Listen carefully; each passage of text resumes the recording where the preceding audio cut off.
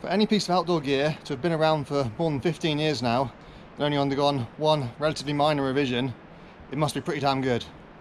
So, what piece of gear am I on about? The DMM Renegade harness.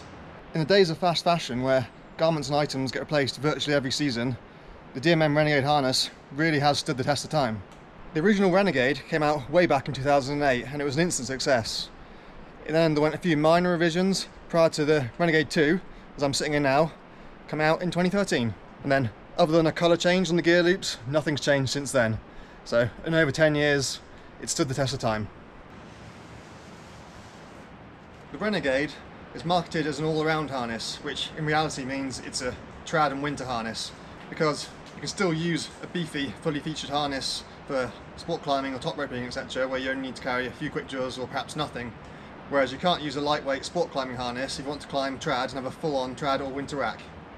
It is a male-specific harness, although there's so much adjustability in it, which I'll come on to in a second, that it will probably fit a few female body types as well. But there is also a female-specific harness called the Puma, which is identical to the Renegade, except it has a female-specific cut. So the sizes are all a little bit smaller than the Renegade version of the harness, and the waist bout is proportionally smaller to the leg loops compared to the Renegade harness. You also have fewer gear loops on the small and extra small versions of the Puma, but that's because there's only so much room on the waist bout, and if you get much smaller waist size, then obviously you're going to have to lose some gear loops. But as I say, other than that, they are identical harnesses, and the price the same as well. Currently sitting at around about £75. The Renegade and Puma harnesses have one of the highest, if not the highest, carrying capacity of any harnesses on the market. They've got a whopping 7 gear loops, so that's 3 on each side, and a full-size gear loop at the back as well.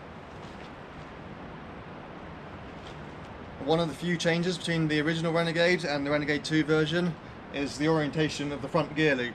So on the original Renegade, the front of the gear loop was at the bottom of the harness and the back was at the top on all 3 gear loops. Whereas now on the newer version, they flipped it round at the front, so that means that your rack doesn't slide as far forward around your leg. And then also, the original Renegade, the gear loops are coated in plastic, whereas on the Renegade 2 they're canvas or Dyneema, or basically whatever the rest of the harness is made out of. They also have fully adjustable leg loops, which is a rarity these days, and this is a simple slide lock mechanism, which is the same as the waist loop as well. So it's super simple and easy to use. And those tuck away quite nicely under these flaps here. And then for those of you who've got quite skinny legs, which absolutely is not me, there's also an elastic loop there, so if you need to, you can thread that through the elastic to tidy it up as well. Also on the waist loop, again, you've got 3 elastic points to get rid of the loose end. You also have 4 times bolt slots for a nice climbing carry tool. Again, there are different ones on the market. I happen to have Petzl ones, but DMM make their own versions. So again, 2 on each side, and you simply slot the tool in at the top, and then, again, depending what kind of carry tool you've got, clip it down, slide it all the way down, and there you have it. So you can fit 2 on each side, so tons of capacity for carrying ice screws or ice tools as well.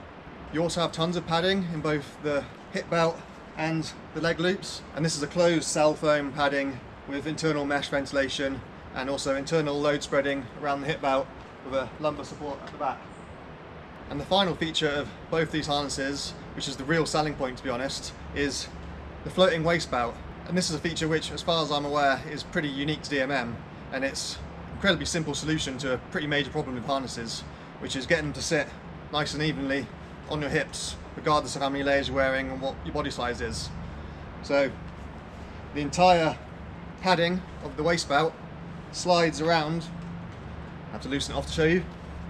The entire padding and gear loop sections of the waist belt slides freely on the webbing of the harness, which means that it's super easy to change the layers you're wearing during the day, and it's going to fit a huge range of people. A very common problem with single buckle harnesses is basically having it sit unevenly on you like that. If it's not a perfect fit, or if you put extra layers on, you're going to end up with basically a crooked harness, which, as well as being uncomfortable, also means that the gear loops on this side are much harder to reach than the gear loops on that side. So yeah, again, this is an incredibly simple solution to a pretty major problem which, as far as I'm aware, nobody else has addressed. Here I'm wearing a size medium harness, which weighs in at 415 grams and has a size range between 30 and 36 inch waist. So by modern standards, this is a pretty damn heavy harness, but when you consider how featured it is and just simply how much material there is in this harness, it's not actually that unreasonable of a weight. When the initial Renegade came out, there's actually very few harnesses on the market which were fully featured like this, which weighed less than this. Of course, nowadays, many harnesses fully designed for climbing weigh in at around about 300 grams, so 100 grams lighter, some even less than that. So yeah, it is quite a heavy harness, but it's worth it for the features that you get. As mentioned, this harness is very much designed with being able to carry a big rack in mind. Indeed, that's pretty much its main purpose. So think multi-pitch trad climbing or Scottish winter. So this is far from being my full trad rack, but just to give you an example of how easily it carries a pretty big rack, I like to carry my nuts and maybe small cams on these front gear loops, then quick draws on the second gear loops, and then things I'm less likely to need, such as cross-hooks, belay plates on the back gear loops, and then also hexes or any big cams at the back as well. And then that still leaves space at the rear of the harness for big bulky slings, or indeed if you want to carry a stuff sack of your coat in, for example, or maybe attach a drink to your back, you've got that option too. So like I say, you can carry absolutely loads on this harness, and I like to have it so that the things I'm going to need first, i.e. the things you're putting into the rock, the static protection at the front, then the thing you're going to need next, your quick draws in the middle, and then the things you're going to need at your belay, your slings, cross-hooks, belay plate, etc. at the back. But that's just personal preference, everyone racks their gear differently. No matter how you like to do it, you can have more than enough space to do it on this harness. And then if you are using this for winter climbing as well, where especially in Scottish winter climbing you might need a full rock rack and a half set of ice screws, or you might need a full set of ice screws and a reasonably big rock rack, you can still do that. So you'll struggle to get 4 carry tools on with a full rack as well, but you can very easily fit 2 carry tools, so one on each side, because they sit between the front and the second gear loop. So you can comfortably carry 6 to 8 screws and a full trad rack on the harness.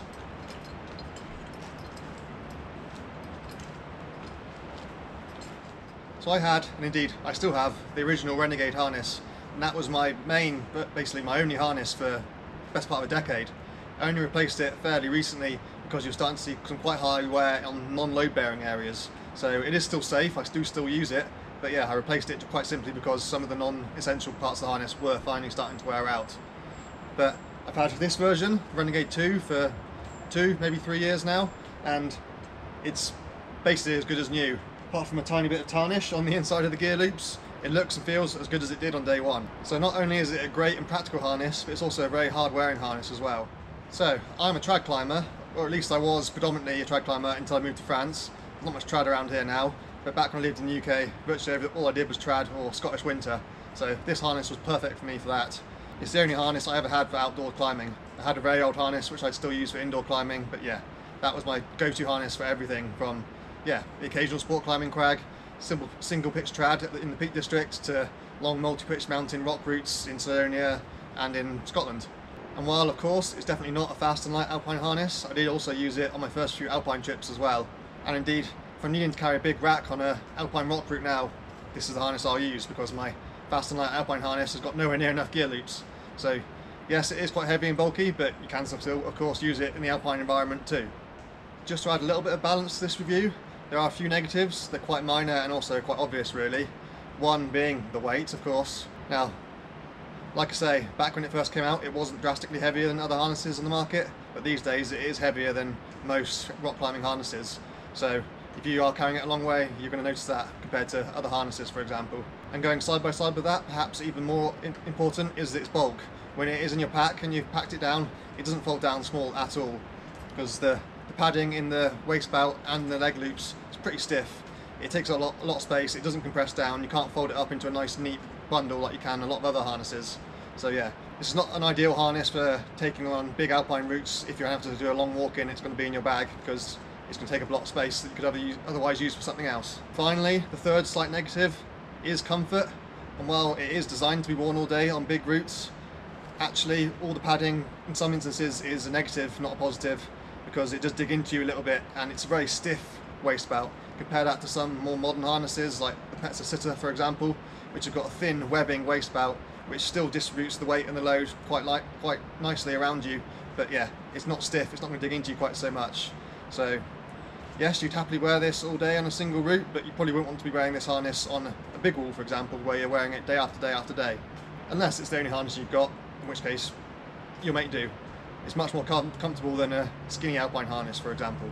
And finally, to finish on the three major big positives of this harness, its selling points really. First being its carrying capacity. There are very few harnesses on the market which have got 7 gear loops.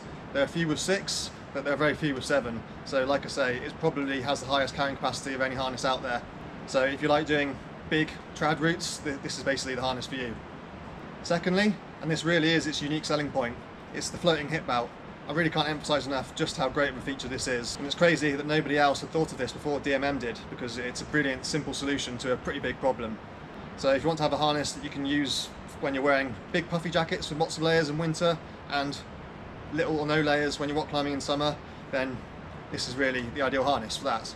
So while, like how I said at the start of this, it may be marketed as an all-round harness, it's mainly designed to be a big beefy trad and winter harness. The fact that you can wear it with lots of layers or no layers at all brings it back around to that all-around selling point. So if you only want one harness to do it all, this is the harness for you. And finally, it's value. Okay, £75 is by no means cheap. There are much cheaper harnesses out there on the market. Things from Decathlon, for example. The Simmons harness is pretty good and it's about half the price. But equally, if you compare this to many of its competitors, you're likely to be spending maybe double this, maybe more than double this, on something from Arc'teryx or Petzl, for example. So while there are both cheaper and lighter and more comfortable harnesses out there on the market, you really will struggle to find a harness which is like as good as this, and it has stood the test of time. There aren't many products out there which have been around for this long and have seen so few revisions to their initial design. So yeah, DMM hit the nail on the head virtually first time around. This is a brilliant harness and I'd highly recommend it.